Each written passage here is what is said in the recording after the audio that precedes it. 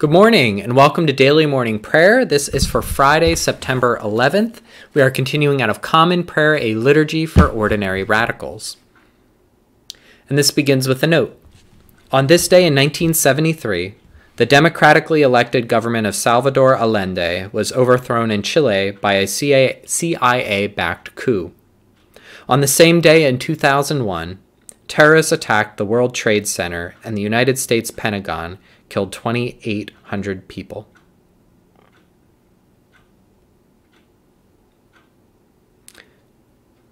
O Lord, let my soul rise up to meet you, as the day rises to meet the sun. Glory to the Father, and to the Son, and to the Holy Spirit, as it was in the beginning, is now, and will be forever. Amen. Come, let us bow down and bend the knee. Let us kneel before the Lord, our Maker. Our song for this morning is We Are Marching in the Light of God. We are marching in the light of God. We are marching in the light of God.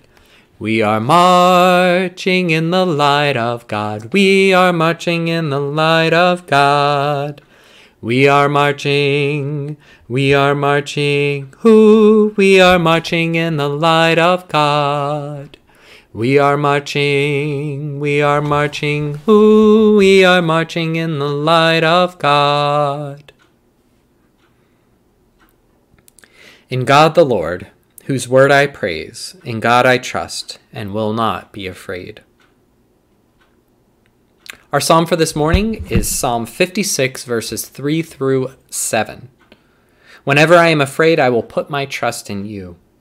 In God, whose word I praise, in God I trust, and I will not be afraid. For what can flesh do to me? All day long they damage my cause. Their only thought is to do to me evil. They band together, they lie in wait. They spy upon my footsteps, because they seek my life.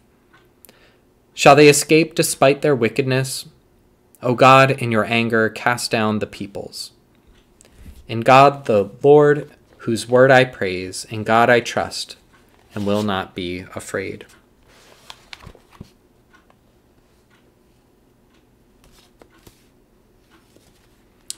Our New Testament reading continues out of Matthew chapter 6, verses 25 through 34. Jesus taught, "Therefore I tell you, do not worry about your life, what you will eat or what you will drink, or about your body, what you will wear. Is not life more than food, and the body more than clothing? Look at the birds of the air. They neither sow nor reap nor gather into barns, and yet your heavenly Father feeds them. Are you not of more value than they? And can any of you, by worrying, add a single hour to your span of life? And why do you worry about clothing? Consider the lilies of the field, how they grow. They neither toil nor spin.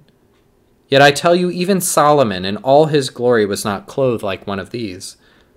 But if God so clothes the grass of the field, which is alive today and tomorrow is thrown into the oven, will he not much more clothe you, you of little faith? Therefore do not worry, saying, what will we eat, what will we drink, what will we eat, what will we wear? For it is the Gentiles who strive after these things. And indeed your heavenly Father knows that you will need all these things. But strive first for the kingdom of God and his righteousness, and all these things will be given to you as well. So do not worry about tomorrow, for tomorrow will bring worries of its own. Today's trouble is enough for today. In God the Lord, whose word I praise, in God I trust and will not be afraid." Theophilus of Antioch, a 2nd century bishop, wrote, "Say to those that hate and curse you, you are our brothers." Gathered into one by the Holy Spirit, let us pray as Jesus taught us. Our Father, who art in heaven, hallowed be thy name. Thy kingdom come, thy will be done, on earth as it is in heaven. Give us this day our daily bread, and forgive us our trespasses as we forgive those who trespass against us. Lead us not into temptation, but deliver us from evil. For thine is the kingdom, and the power, and the glory, forever and ever. Amen. Let us pray. You who prayed from the cross for your Father to forgive those who were killing you, grant us the courage to forgive those who harm us and our families, in our communities, and in our world. Help us recognize our own need to seek the forgiveness of others. Amen.